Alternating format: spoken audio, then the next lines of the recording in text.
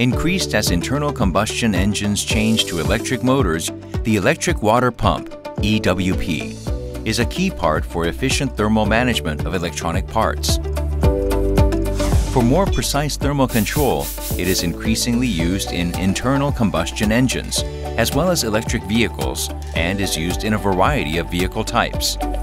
The structure of the EWP is divided into a hydraulic unit that converts and transfers fluid kinetic energy into pressure energy, a motor unit that converts electrical energy into mechanical energy, and a control unit that communicates with the upper-level controller and controls the EWP motor. GMB has a variety of EWP lineups that are optimized for customer needs and is stably supplying them to car manufacturers around the world.